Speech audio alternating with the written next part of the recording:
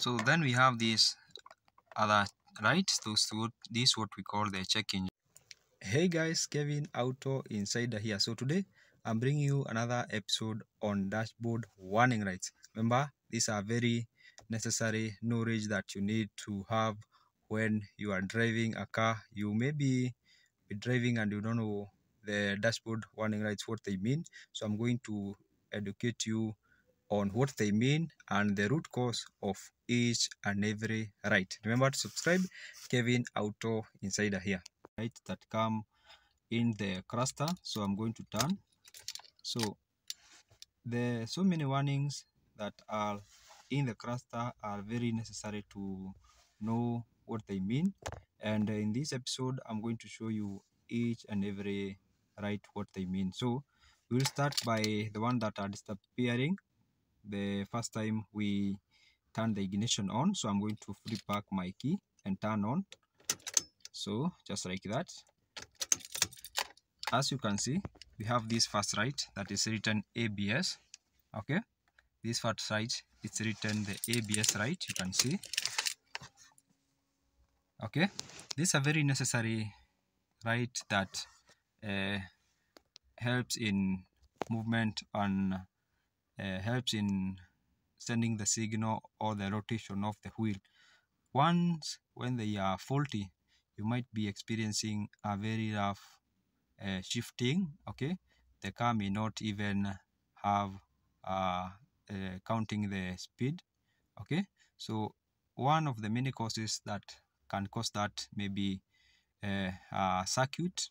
Okay, also a faulty sensor can cause that, the ABS right. Okay, so it is always good to know the cause for that. So the car basically have 4 sensors. Each sensor has a role and helps in also in braking. Okay, so we move to the next right. So I'm going to turn it back and turn it on.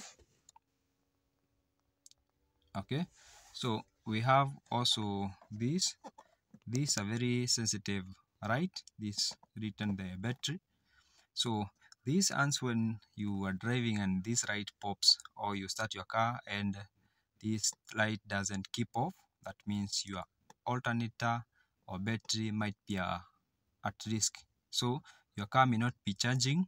So you need to have a technician to check the root cause for this. But basically first you need to check if the alternator has a magnetism, and also see if the battery is fully connected. When this pop light, you don't need to drive for long. Actually, you need to check and look for a technician immediately. So as you know, these electrical cars use power, and this power, the sensors use power. Okay, so it might not be very friendly if you drive with this car, with this your car with this right. Okay, since especially at night you cannot even drive even for long, since headlights lights are on, sensors are on, the gears need power.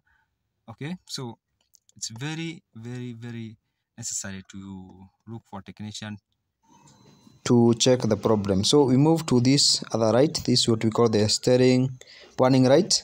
So if your system for steering has an issue, you will experience this warning right.